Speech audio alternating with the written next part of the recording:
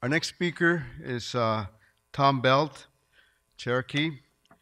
Tom is coordinator for the Western Carolina University Cherokee Language Program. He is working to create a state-of-the-art Cherokee language program at the university level. Mr. Bell teaches the first 4 semesters of Cherokee language and teaches courses on Cherokee grammar and Cherokee language literature. Belt is a citizen of the Cherokee Nation of Oklahoma, a fluent Cherokee speaker, and works closely with speakers from the Eastern Band of Cherokee Indians to produce culturally based Cherokee language learning material. Before joining the Cherokee Language Program, Mr. Belt worked as a counselor's aide in a local treatment center for Native youth with chemical dependence issues. He attended the universities of Oklahoma and Colorado and taught the Cherokee language at the Cherokee Elementary School in North Carolina. He also has served as a consultant to various cultural archives and indigenous language programs in public schools and on the post-secondary level. Tom?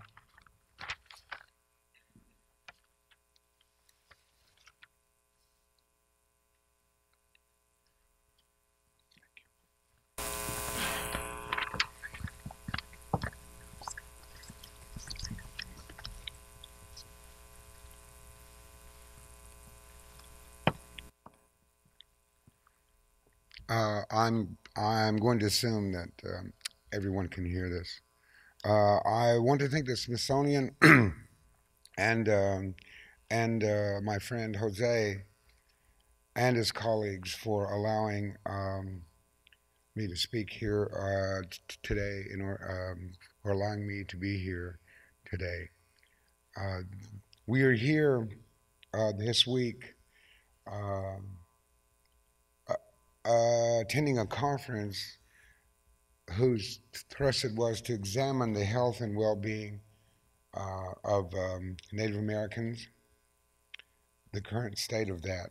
And during the course of these last 2 days, we've examined many things and gone over a lot of things from many different aspects.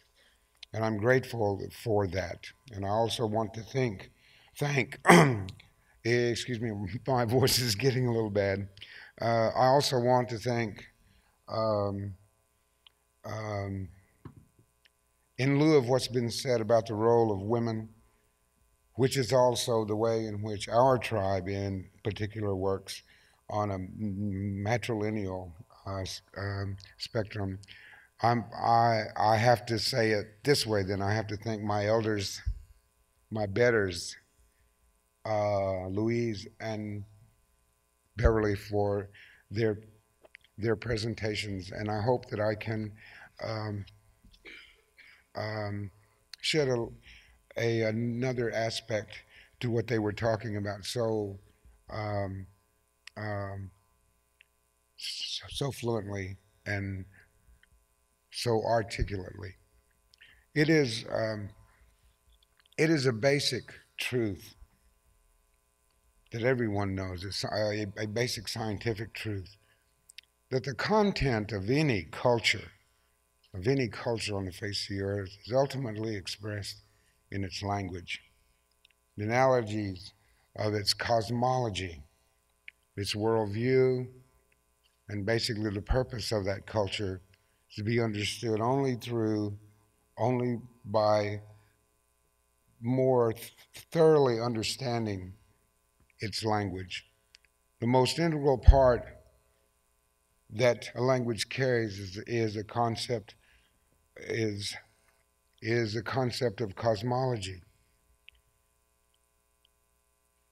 It leads to the understanding of place, which leads to understanding one's purpose. One's purpose is one's identity, it is said. And in that purpose, then, we begin to understand a little bit more clearly the truth in all of creation. It is important to understand this concept because a language of a culture has encoded in it millennia upon millennia of experience and wisdom concerning those geographical areas that it comes from and the people who express it. In the Cherokee language, there are certain terms that indicate that this is a truth. We have, for example, the term duyukta'i. Duyukta'i can be interpreted and used to mean the right way, the correct way. It can also mean the straight way, straight from here. This line that we speak of historically has been used to teach and to remind the members of our people who speak this language and who use this of that purpose of life. It is a long, long line, this duyukta'i, this line, this truth, this direct way, and it's very narrow. And it is hard to stay on, but that is a part of life that we also understand. This line does not divide into two parts. It is simply the central line of one part. And all things are on that line, all the good and all the bad. And we understand that. Those things that can happen, just as surely as there is life, just as surely as there is death, just as surely as there is night and day, and wet places and dry places on the face of the earth, all at the same time. We understand this duality as being one thing. With that concept of that comes from our cosmology, in the way in which we were intended to be here, the language comes to us to be able to understand these things, to make it possible for us to exist from day to day in a correct manner. Out of these words in our language, we have formed many words, as in all languages. It is estimated by some linguists that our language being a polysyllabic language, meaning that we have verbs which are complete sentences in English. Each sound carries with it a meaning, which is a part of a sentence. For example, Agioshiha in Cherokee means in English, I am hungry. It is a complete sentence. The I and the action are included in that one word. To the extent of a simple word, from a simple word like that to a more complex word like which is one word, which means when they have almost finished giving permission to you and I from a distance. All of that, all in one word. It is complex, and as I said, as I was beginning to say, some linguists estimate that a Cherokee word can be conjugated 20,000 times. And I believe this is true with other languages. I believe it is the same. I'm not telling you that I know 20,000 ways to say I'm hungry. In fact, I probably wouldn't get past the first 5, maybe. But in truth, because of the nature of language, if I were to hear that 19,999 way, if it were on a list, I would understand it, because the codes of our language mean that we can understand those things and that we can put those things together. This is the nature of our language. This is as far as I'm going to get in my lecture about language grammar here. I know I teach language, and I know just how boring it can get and how boring I can get when we talk about that. But essentially, the thing that I want to share with you is that language affords us a vision, an emotion. It gives us a sense of place on the face of the earth. The word Cherokee, for example, is not even a Cherokee word. We have no meaning for that word. It wasn't brought to us. It wasn't. It it wasn't of our own language. It was brought to us. The word that we call ourselves is Anigaduhuagin, which means the people of Katua, and Katua is a town which is located about 8 miles from the present site of the Qualla boundary in Cherokee, North Carolina, where resides the Eastern Band. And Katua then is a name that we have taken for millennia upon millennia. This is what we call ourselves, much like the same way one would call themselves Americans or Washingtonians. Uh, we have a town nearby named Asheville, and I haven't figured out whether they are Ashevilites or Ashevillans. But then I'm not an expert on English, and that's not the reason why I'm here. But that is what we call ourselves, the people of Katua. Many times, many people over the years, because of the depletion of the language and the loss of it, many people have tried to find, have had many interpretations of what that means. Earlier, I said that language defines things. To give you an example of how complex this is, the word Ketua actually comes from the linguistic way of spelling the word Gidua. Linguists in the 20th century wrote K's for G's and KH's for K's. I'm not really for sure why they did that. It just seems confusing. But they did do that. And so when we saw the name, when people saw the word written Kituwah, they naturally said Kitua, and it's actually pronounced Giduwa. Giduwa comes, that town's name comes from two words in Cherokee. One is Gada and Uha'i. Gada meaning soil, meaning dirt, and Uha'i meaning is a possessory verb, meaning it belongs to a third person, his property, or it belongs to him, it belongs to her. We have no gender-specific words in the third person. It could also be it belongs to it. But Gada Uhai then means the soil or the dirt that belongs to a third party or a third person. And in this case, then we would say that it belongs. That third person is the creator. So the soil that belongs to the creator. That was what we called our mounds, which on top of were our council houses, where our fires were kept. This dirt that belongs to the creator, Gada Uhai, then became conjugated to the people that lived around this mound then. It became a contracted form of those two words, Gada Uhai, becoming Gadu Ha'i. And so now all towns are called Gadu Ha'i, even Washington and even Asheville. Gadu Ha'i. To further complicate things then, if you internalize that word and make it possessory, then you can say things like our town, your town, Uduha'i, his town,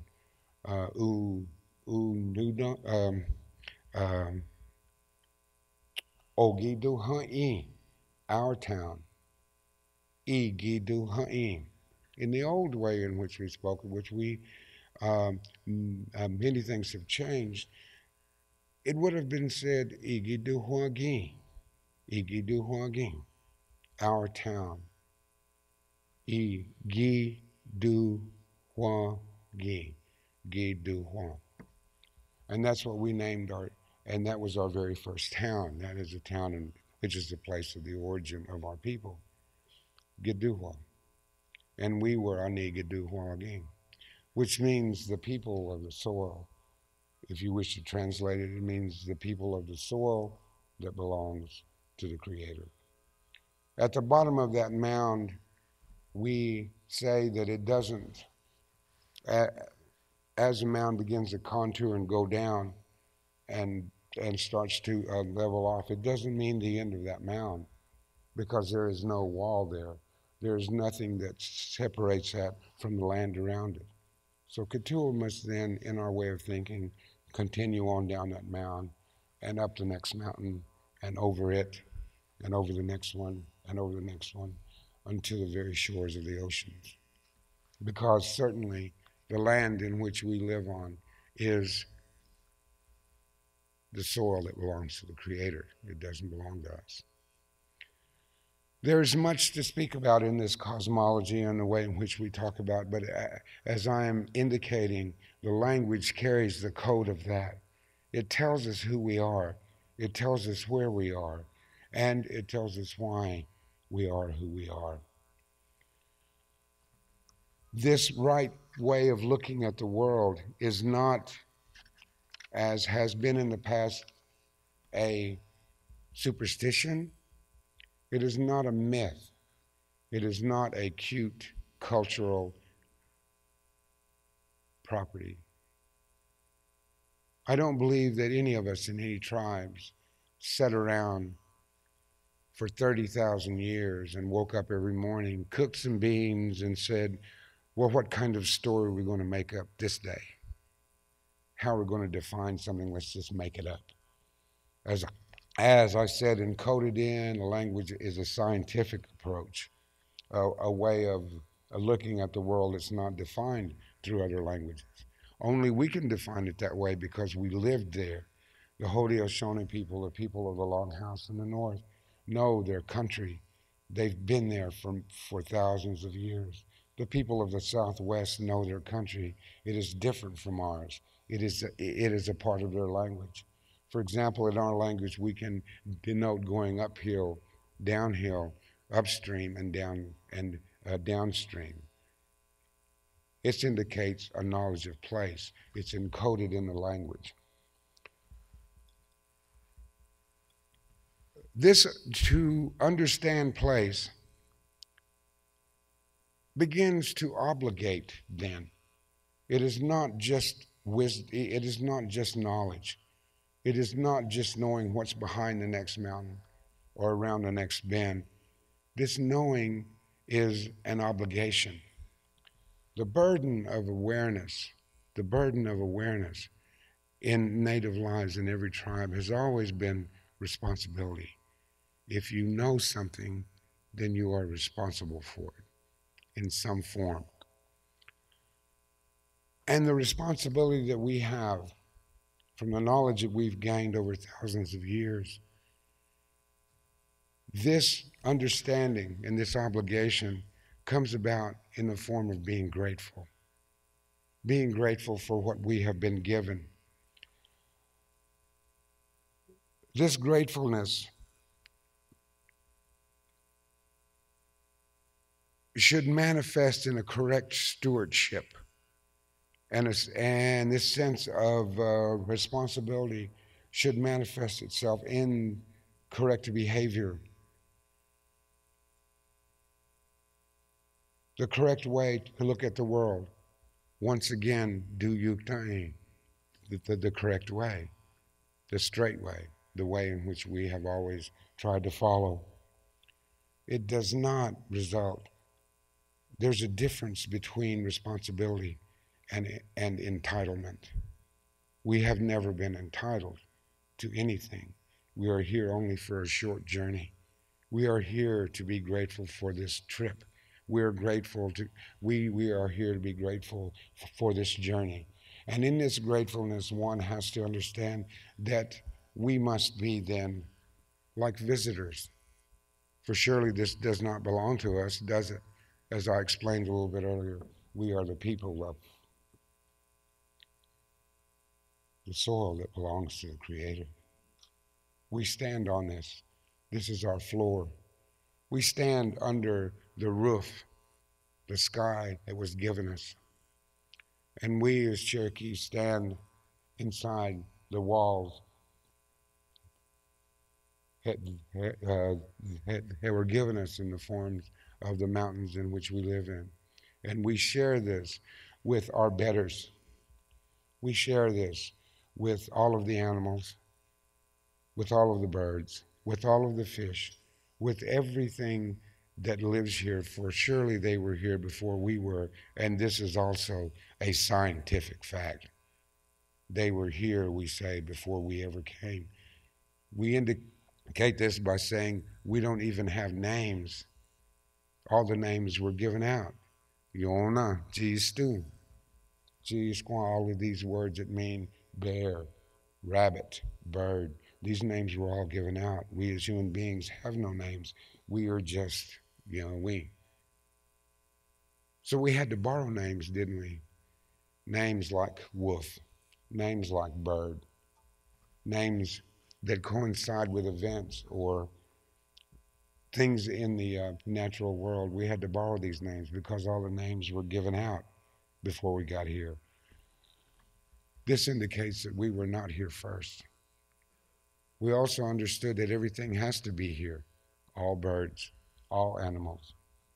If we lose one of these things, if all the birds in the world die tomorrow, we do not have long as a life form on this earth. None of us do. And so it is with animals, so it is with fish, so it is with insects, and so it is with plants. If these things disappear, the earth ceases to be in its natural state.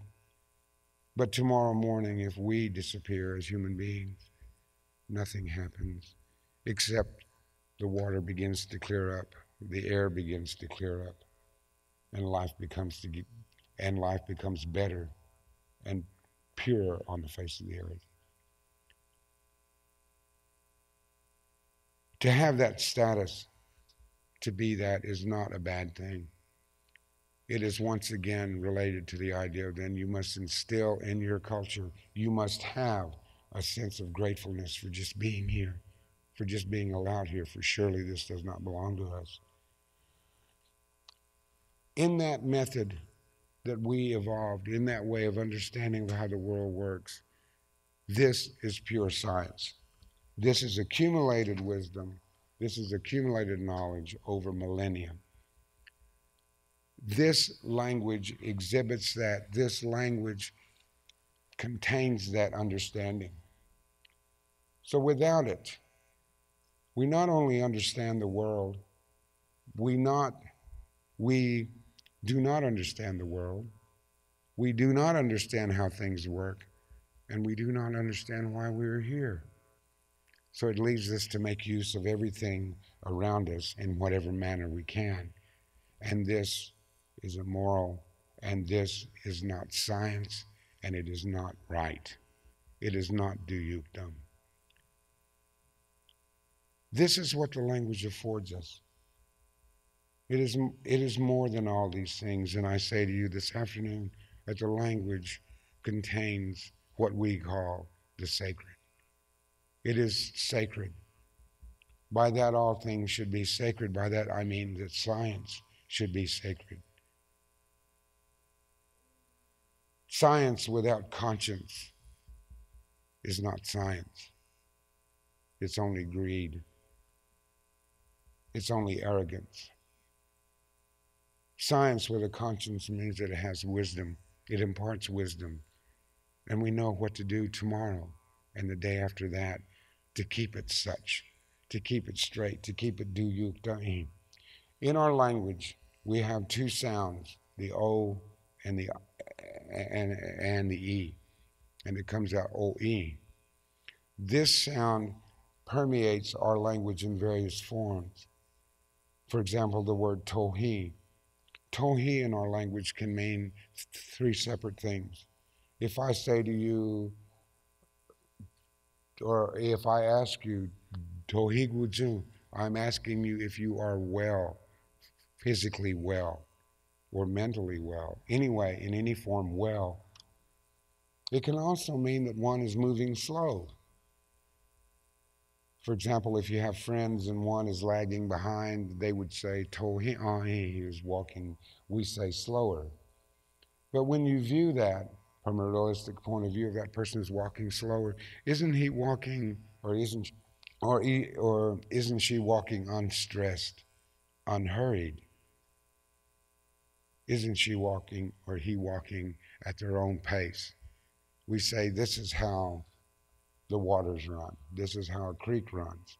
This is how rivers run. Whether it's running fast or slow, it is moving at its own space, at its own pace. It is tohi.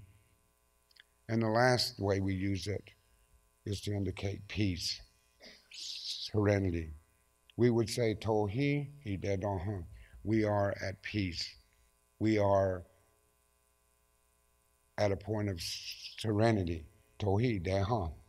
There is no war. There is no stress. There is no urgency. There's no hurry. We're moving at our own space, at our own pace, and we are moving in that direction. We are moving that way in health. This OE then shows up in other forms of our language. From a grammatical point of view, it shows up in the habitual form of our verbs. A while ago, I used the word agiosi, meaning I am hungry.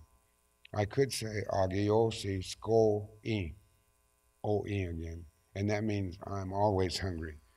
And many of my friends call me that anyway, especially my wife. But it indicates a habitual form of that word.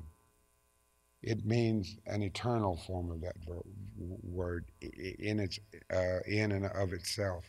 It means that there is no end to it. It's always that way.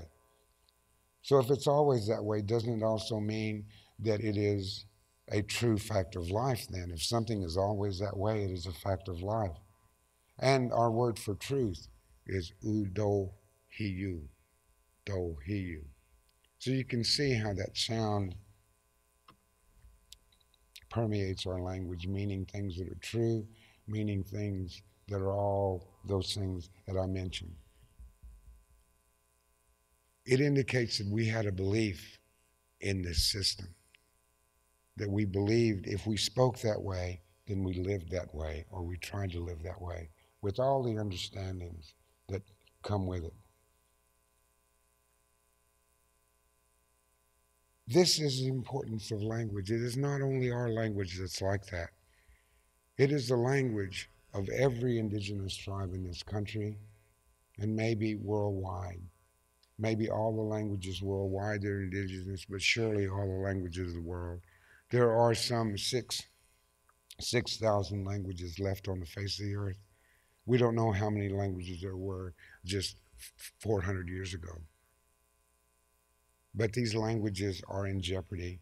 These languages are dying. With the loss of languages, we will become a monolingual society.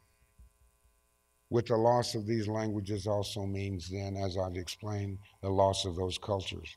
The way that we interpreted the world, the way in which we interpreted the world, our worldview, this will be gone. And this worldview was garnered and honed over thousands of years. With the loss of that is a great loss to all of us. Without the Mohawk people, without the Dene, without the other 500 tribes in this country and their languages, we cannot understand the width and breadth of this land, because we as Cherokees did not live in the desert. We did not live in the north. We did not live on the ice. Only they could explain to us the essence and the wisdom of those places. Language and combined, it is a volume of wisdom and scientific fact, biologically, historically, of the world as we know it. To lose that is like losing history books. It's losing our own history, the history of mankind. This is the importance of language. And this is what the effort and thrust of many tribes are at this time, to revitalize and to bring back those languages. As you heard among the Mohawk people, they are teaching these languages. Excuse me. They're teaching these languages to their young people. Young people are the hope of all of our tribes. We were told once a long time ago that to not teach your children your language. was in fact an act of theft. The language did not belong to you. It was given to you. Your responsibility was to hand it down. To not teach your children the language was to withhold from them who they were. It is theft.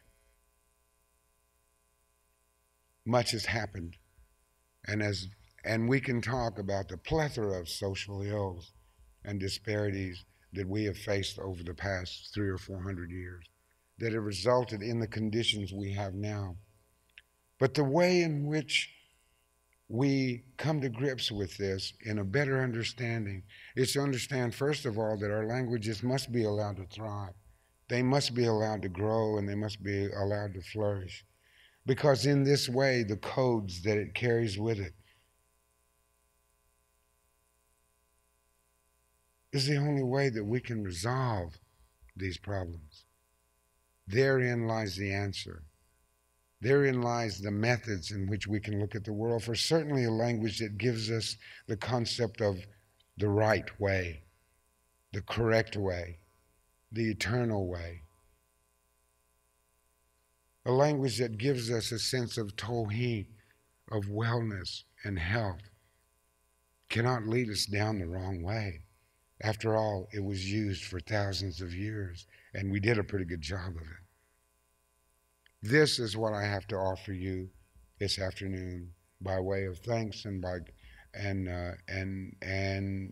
way of gratitude for allowing me to be here and participate in these events that happened, to all those who did. This is my way of acknowledging that responsibility, not just to a sound, not just to a tool, but to you as individuals. Because we share this land, we share this place. And if all that has been taught us is correct, then we have to show our gratitude to each other. And we have to join hands and begin the revitalization not only of our languages, but of who we are. And this is the tool that can be used. I do not speak Mohawk. I do not speak Seneca. I do not speak Onondaga. I do not speak Dene. I do not speak any of the other languages. But I understand that they carry the same weight. They carry the same value. And more importantly, they carry the same truth. That being said, then I trust them. I believe in them because what they are saying and what they are doing is right. This is the way in which we will bring ourselves out of this system. This is how we will restore health to our people, restore health to our children, and maybe help others to restore health to this world, to the environment. This is the gift of language. This is what we need to recognize in all facets. Language is a gift that was given us to understand these things. And more importantly, not just to understand them, but to be this way, to be this language. In our tribes, when we put forth the effort to revitalize our language, I assure you we are not making language speakers. When we do this among the Cherokee, we are not creating language speakers. We are creating Cherokees. And such it is with every language. When this is done among the Mohawks, you are creating Mohawks.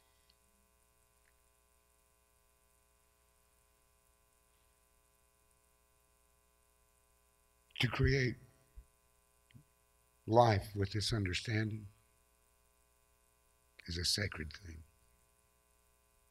That is what the language means to us, and this is what I have to offer. And I thank you so much for listening to me. Hello.